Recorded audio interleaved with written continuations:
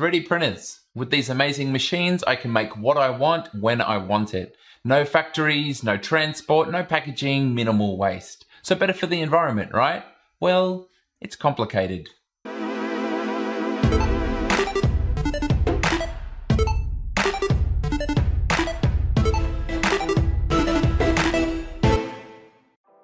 This is a video that I've wanted to make for a while because comparing product or process A to product or process B in terms of how good it is for the environment is often blunt and lacking nuance. So today we have a deeper look at what it takes to have an informed opinion, but this can't be definitive because we just don't have the data, but at least we'll know what's at play.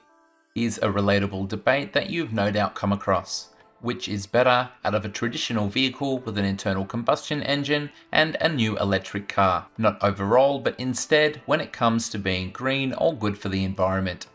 On the surface, this seems like a simple comparison because the internal combustion engine requires liquid fossil fuels, and after they are consumed by the engine, they exit in the form of carbon monoxide, contributing greatly to air pollution. The electric car, on the other hand, has zero emissions. And that's because its motor is powered by electricity and a battery, with that electricity most likely coming from a grid, but ideally coming from renewable electricity, potentially even from solar on the roof of the owner's house.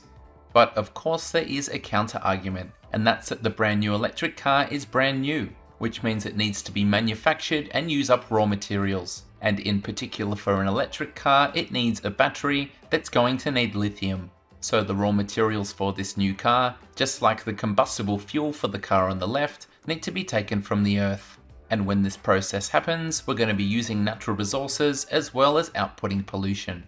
But of course the car on the left, once upon a time, was made from scratch by using natural resources as well. So is it better for the environment for the old car to keep on finding new owners because the same natural resources are passed down, even though while this new car is in use, we know that it's using natural resources and outputting pollution? Clearly, comparing the environmental impact of any two products is complicated. It's easy for people to be biased and focus only on the parts that supports their argument. Therefore, we need more structure to ensure balance. Luckily, such a thing exists, and it's called an LCA, which stands for Life Cycle Analysis. The premise of an LCA can be explained very easily. In fact, we can do so using just these two pictures. An LCA examines the environmental impact of a product from the cradle to the grave. Whereas before, either side of the argument could cherry pick the stage that best suited them. If you conduct an LCA, it means you are factoring in every one of these stages equally. Here's a palatable version of how a life cycle analysis works. The life cycle of the product is broken down into many stages, starting with raw materials and processing, which is our cradle.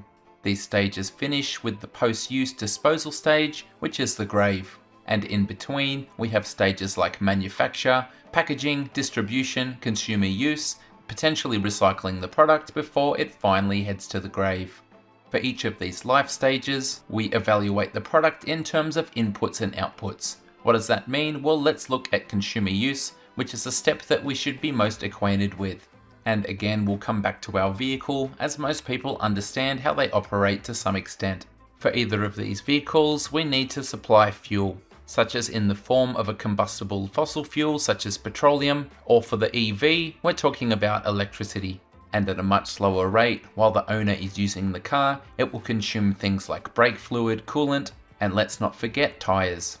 For the outputs, we typically have waste and emissions, with the petrol-engined car producing carbon monoxide and other gases, and both types of cars having waste consumables such as those brake fluids and tyres. The EV of course has the advantage here because it produces no emissions while you're driving it. But here's the thing, an LCA is really hard to complete and even harder to find a completed one online. For consumers, we can find LCA results, but they are simplified to be more palatable. An example is the Green NCAP website that has European cars compared in terms of the energy they use as well as the greenhouse gas emissions. For more details on any car, we can click through to the fact sheet. And here we can see that we have the process chain broken down to steps, with the left-hand side having inputs and the right-hand side having outputs, just like our overall LCA. There's a lot of averages and simplifications, and that's probably necessary. as it gives consumers a quick way to compare all of these different cars in terms of their environmental impact. In terms of something closer to the raw data, here is a thesis report for an LCA on industrial packaging for chemicals. These packaging options are infinitely more simple than a whole motor vehicle, but even so, there's a tremendous amount of detail that went into this report. Each storage solution has its life cycle outlined, and then these phases have actual concrete data to make comparisons. This data is so hard to obtain for two reasons. Firstly, you need the proper measuring equipment and a lot of access to the product or process you are testing. And secondly, there's so much variation in the way any product is used, even after a product is finished being used, such as the way that its components could be recycled in various countries. If we go back to our example of cars, there's a huge variation in every individual use case. Imagine how different driving conditions and therefore fuel consumption and emissions will be for someone who lives in a rural area versus someone that lives in the suburbs or someone that lives in a gridlocked city. So that's why an LCA is absolutely the right approach for these comparisons, but we have to acknowledge that we just don't have the data to be able to complete one accurately. Therefore, we'll keep this cradle to the grave structure and look at it in more general terms. So back to our original question. Is 3D printing better for the environment than our likely industrial equivalent, which is high volume manufacturing from injection molding? So let's go through these life stages again, comparing injection molding with 3D printing, and start from the cradle, which is raw materials and processing.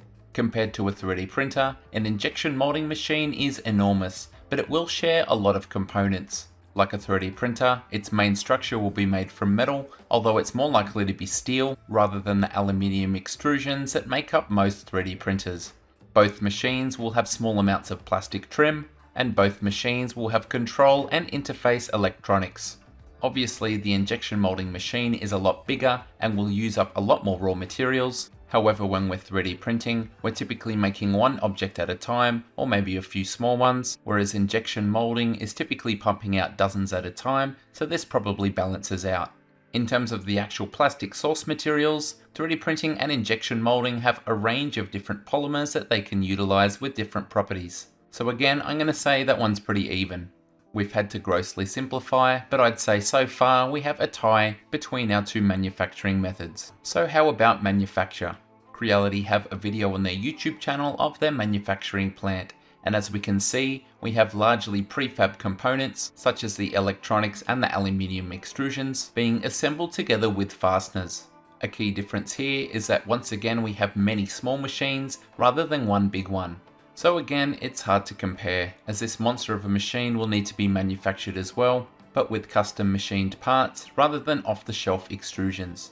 One area that is different is that 3D printers can produce objects without a mold just using the source plastic, whereas with injection molding, for every component you want to make, you need to manufacture a mold in the shape of that object. This mold needs to be made from tool steel and needs to be extremely accurate and durable.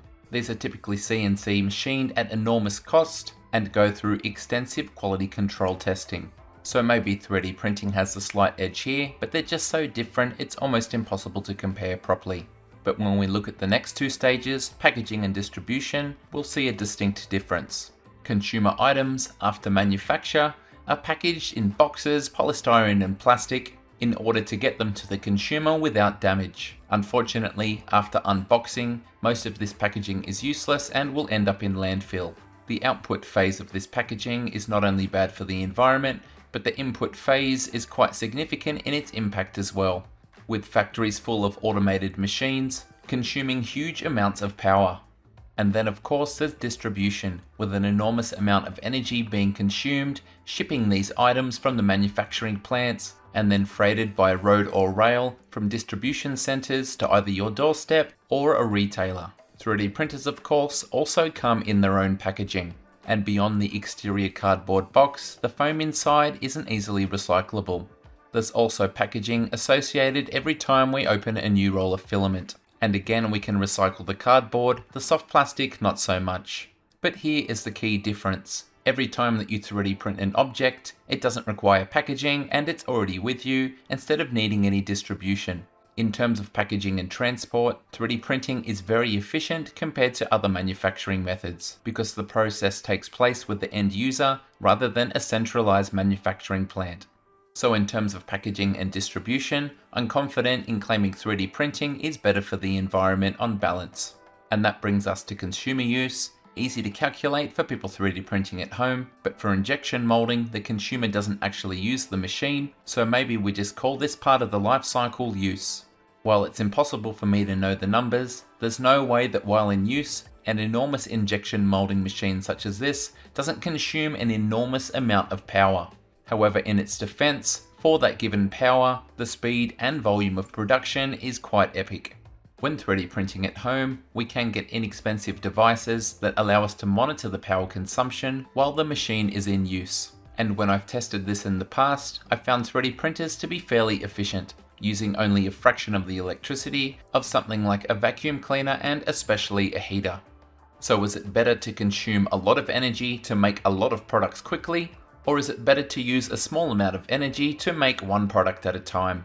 I don't think you can really compare them, but maybe consumer 3D printing has an advantage because it's on demand. And by that I mean, unlike a factory that's constantly pumping out products, we can switch our 3D printer off when we don't need it.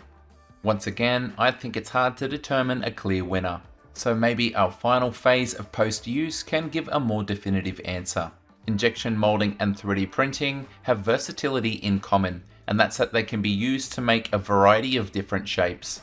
So you would hope the lifespan of the actual machinery would be quite long, avoiding entering the post-use phase. But what of the objects that each process makes? For 3D printing, it is possible to capture and shred waste prints, turning it into small pellets. It can then go through a filament extruder and turned back into 3D printing filament. But to be honest, the number of people who do this is quite small. Commercial injection molded products, on the other hand, benefit from worldwide recycling systems, where plastics can be put into your recycling bin to be collected and processed. However, it's not certain that this plastic is actually recycled and turned into anything useful. But even with this, injection molding wins because of the infrastructure set up around recycling waste products. So what about when plastic products go to landfill instead of being recycled? For 3D printing and injection molding, the result is not great. Most plastic products take between decades to centuries to break down, if at all, and PLA, a material commonly 3D printed and considered better for the environment, is biodegradable but only in a commercial setting where it takes 12 weeks, but unless special conditions are met, even after 100 days, as proven by Stefan from CNC Kitchen, PLA will show very little signs of degradation. Personally, I don't think either method does a good enough job to score a tick in the disposal stage of the life cycle. So is 3D printing better for the environment than industrial manufacturing? Well, it's impossible to say, and that's the reality of these green comparisons. Most of the time, it's just not clear, and anyone who pushes emphatically in either direction is probably doing so with bias. And LCA is still a valuable tool for a company to compare the same product with different processes, such as finding that a water bottle with less plastic reduces the impact overall. But personally, I'm not confident stating that 3D printing is better or worse for the environment, but I'm sure you have an opinion, so let me know if you agree or disagree in the comment section below.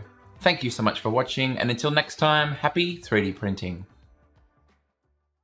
G'day, it's Michael again. If you liked the video, then please click like. If you want to see more content like this in future, click subscribe and make sure you click on the bell to receive every notification. If you really want to support the channel and see exclusive content, become a patron. Visit my Patreon page. See you next time.